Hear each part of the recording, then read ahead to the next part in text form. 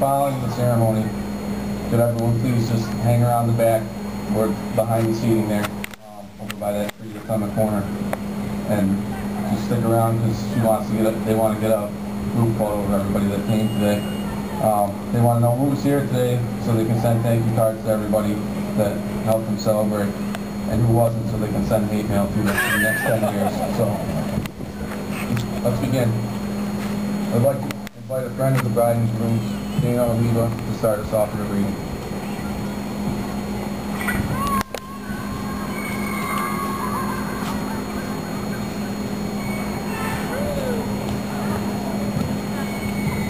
I will be reading Sonnet from the Portuguese by Elizabeth Barrett Browning. How do I love thee? Let me count the ways.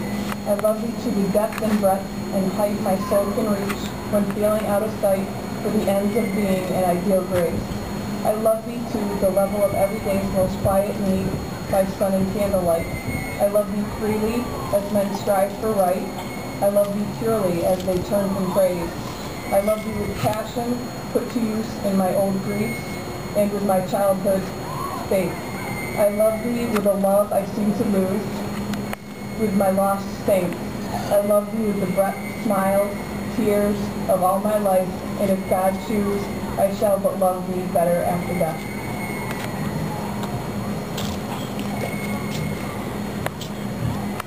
Thank you, Dana. This is where Stacey gave me an opportunity to say a few thoughts about their marriage today. And they've both been kind and brave enough to give me this opportunity to be efficient on the special day for both of them and our two families. It's been a unique experience watching this wedding get organized, as I've seen the many trials and tribulations that go into such an event. And being the bride's brother, I saw the stresses on the bride and groom that come with planning a day like today.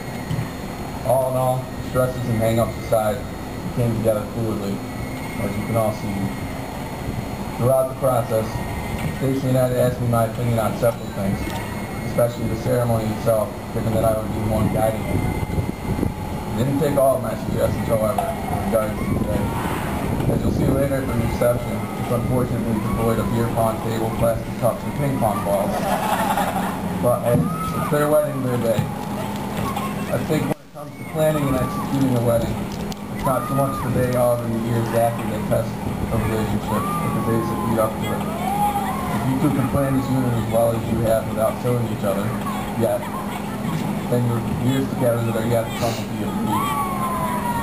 You two have been together for several years now. I lost count when I couldn't use just the fingers on one hand. Math really wasn't my high school strong point. And although it hasn't always been easy, which as any of us that are here today who've been in a long relationship know, put half as much effort into the rest of your lives together as you would put into this one day. I'm confident you will get the fulfillment and happiness out of one another that everyone searches for. On that note, let me say my final thoughts while I have the chance. With myself as a spokesman for the Appleton family, despite your Yankee fan affiliation ad, welcome to the family. I apologize to all you Yankee fans out there. Had to say it. And as the officiator for today's ceremony, let me bless this union for which we all are all here to witness. I now invite another friend of the bride and groom, Brandon Noyes, to come forward with the marriage blessing for the couple.